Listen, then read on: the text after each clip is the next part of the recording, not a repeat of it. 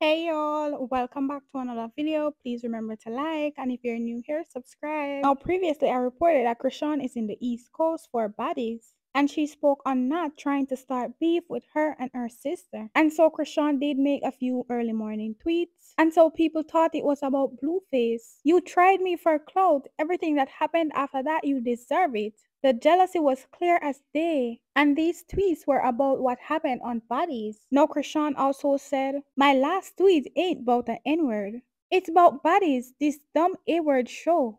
You B-word try for clout, you B-word can't stand on ish.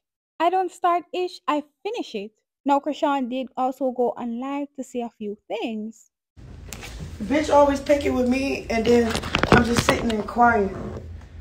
I never pick with somebody unless, like, all right, bitch, you know what you're doing, bro. On and off camera, you know what you're saying, you know how you acting, so I call you out on it. Then when you don't stand on it, yeah. Well, wham. Or say if I know I'm outnumbered. Oh, you bitches trying to jump. I ain't saying nothing at all. Like, what? You got weapons? Well, wham. Yeah, okay, cool.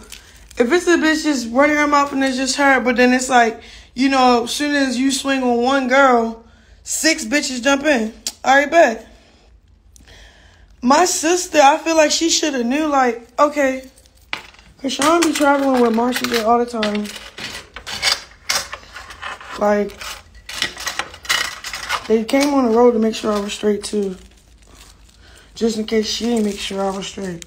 Because me and my sister got this type of relationship where she, like, I don't know. I really don't want to call her jealous or none of that. I give her the benefit of the doubt every single time. But it's something there. It's weird. I don't gotta settle for her. I got options. So when motherfuckers be like, yeah, you, girl, stop trying to sell that little internet shit that my haters be trying to sell. Like, it don't hurt my feelings. What does hurt is, like, I keep giving you chances after chances, though. But it's cool. You still gonna look like a jackass. Everybody kept asking me, like, how do you feel about your sister being on the show? How you feel? And I was like, honestly, I don't know how it will go.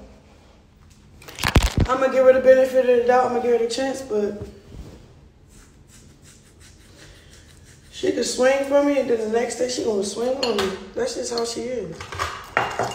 She was like that on Crazy in Love. So I knew that about her. Like, shorty, you. But y'all, I do want to hear your views down in the comment section below. Also, please leave a like and subscribe.